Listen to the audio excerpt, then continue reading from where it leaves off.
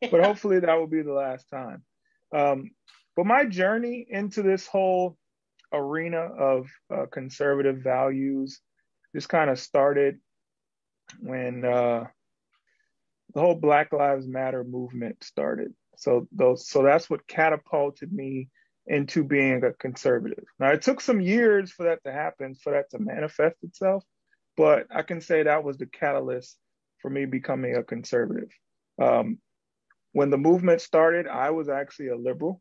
I was a staunch liberal. I was a Bernie Sanders supporter, feel the burn.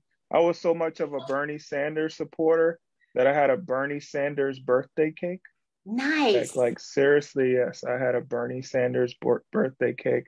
I was anti-gun. I was pro Medicare for all. I was all that stuff, right?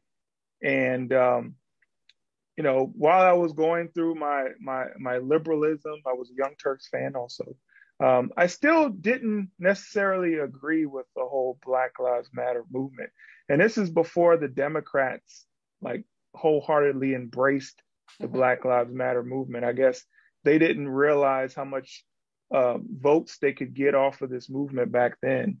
But I just found out that there were some things that the media was not being truthful about, right? So with the whole Mike Brown situation, not sure if everyone remembers that situation where it started the whole hands up, don't shoot thing. Okay. Yeah. And they said that he had his hands up and the police officer shot him with his hands up.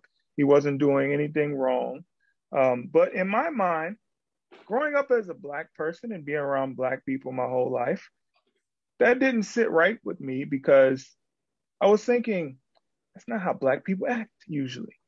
It's usually not, oh, I'm just innocent. I didn't do anything wrong. Like, usually it's, well, they may have been a little aggressive. They may have talked back a little bit. Like, it's always something that happens, right? We don't take stuff lying down. I'd say that. Yeah. That's the type of people that we are. We do not take stuff lying down.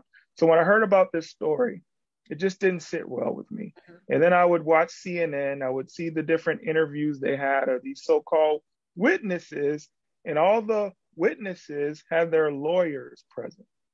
So that started me thinking now, why do these people have to have their lawyers if they just observed something happen? So it must be more to it than just, well, they just observed something happen.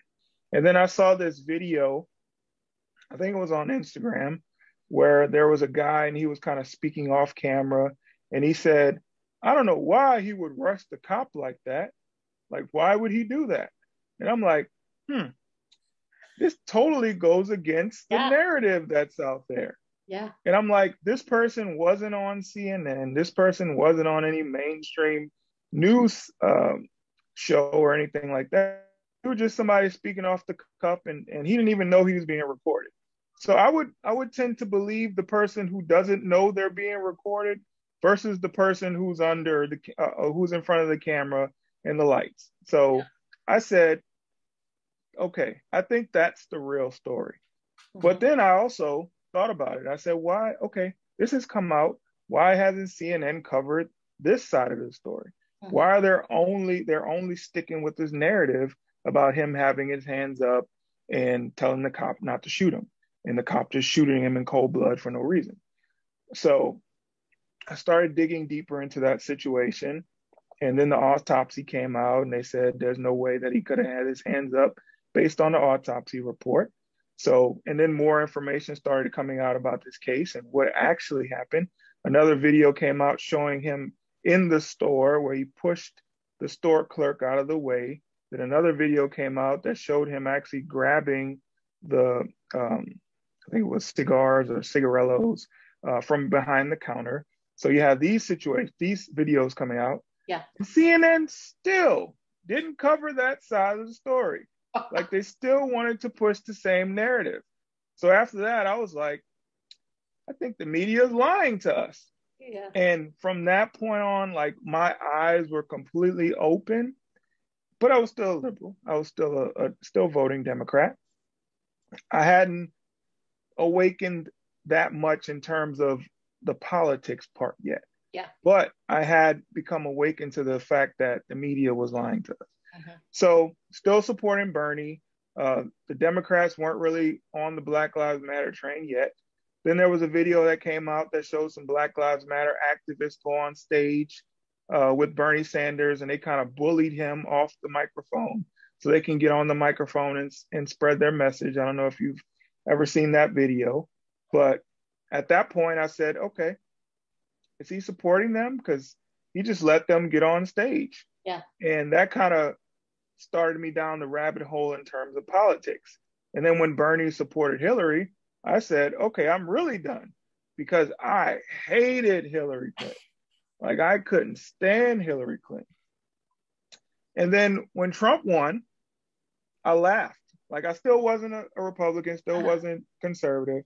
But when Trump won, I laughed because I said, you guys should have picked Bernie. Like that was my whole thing. If you would Uh-huh. have picked Bernie, then Bernie would have won and you wouldn't have got Trump. So I just laughed. I thought it was funny. Yeah. Like I didn't hate Trump or anything like that. I wasn't one of those people that said, oh, I used to hate Trump and then I became a conservative. Like I just didn't care either way. It was Yeah. just I wanted my candidate Right. and that was Bernie Sanders.